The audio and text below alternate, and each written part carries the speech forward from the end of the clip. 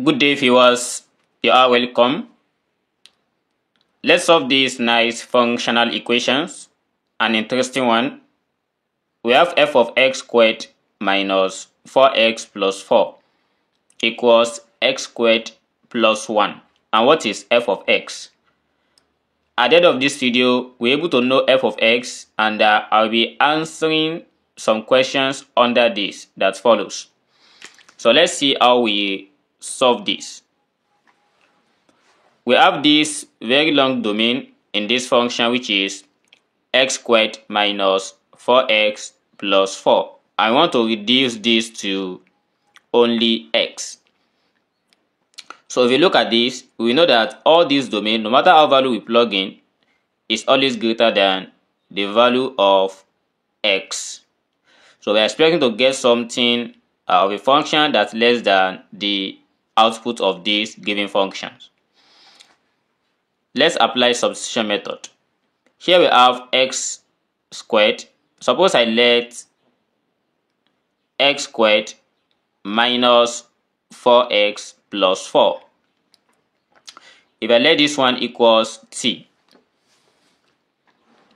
Then from this left hand side, if we have these expressions as a squared minus 2, let's say we have a squared minus 2ab plus b squared. How does this related? Here is x squared. If I write this x squared as x squared minus 2 times x plus 2 squared. So we can easily convince ourselves that the whole of this one equals a minus b all raised to the power of 2. And whereby for this one as well, when we follow the same pattern, we are going to get x minus 2 raised to the power of 2. Then after getting this, we are going to let this equals x minus 2 squared equals t. And I want to make x the subject of this formula. We have squared here. By taking the square root of both sides, here is x minus 2 equals plus or minus the square root of t.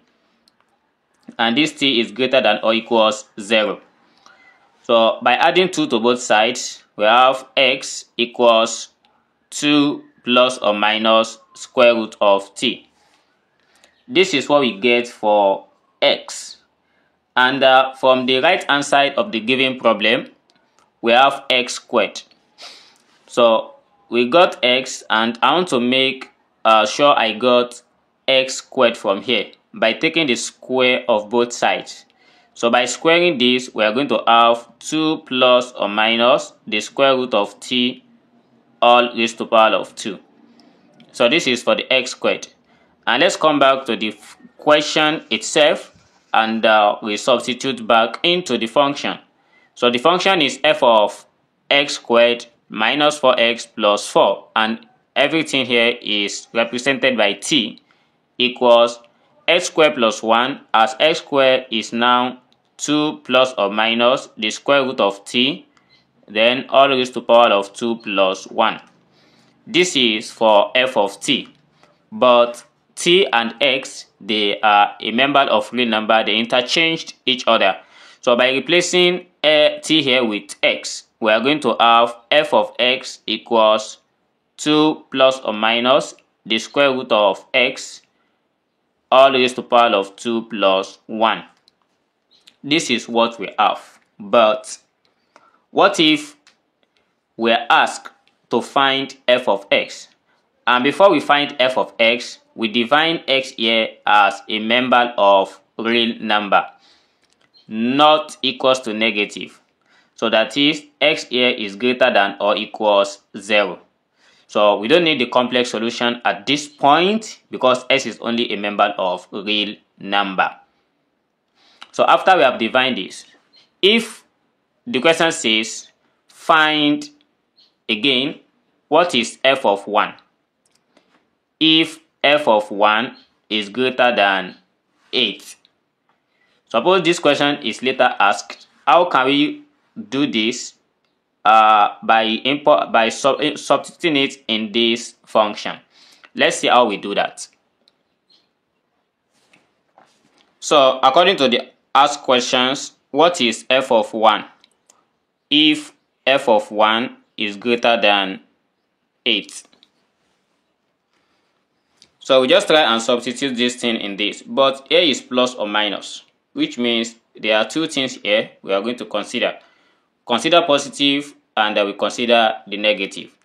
So for the positive one, we are going to have f of 1 equals, we have 2 plus the square root of 1 squared plus 1. So according to this condition, we are expecting to get just one answer. Here we have 2 plus square root of 1, that is 1, then all squared plus 1. 2 plus 1, this gives us 3 squared plus 1. And 3 squared here is giving us 9 plus 1. So where 9 plus 1 equals 10. So we have f of 1 here. The f of 1 here is giving us 8. So according to the questions asked, this is true because f of 1 is greater than 8. And for the second one, we are going to test for negative and see what will be the result of that, if it's also going to be valid for this argument. We have f of 1 here. For the negative, we have 2 minus the square root of x. So all squared plus 1. So by replacing x with 1, we have f of 1 equals 2 minus square root of 1 all squared plus 1. Then when we continue here, we are going to have f of 1 equals, we have 2 minus square root of 1, that is 1, raised to power 2 plus 1. Then after having this, we have this as 2 minus 1, that gives us 1 squared plus 1. So 1 squared is by multiplying 1 by 1. So if you have 1 squared, is equals 1 multiplied by 1. This is not 1 multiplied by 2. Some did that mistake. And we have 1 plus 1, that is equals 2. And looking at this, our f of 1 here is less than 8. So whereby we are going to reject this and conclude that our f of 1 here equals 10 is the only valid solution according to that condition. Thanks for watching, and don't forget to subscribe to this channel. See you in the next video. Never stop learning. Bye bye.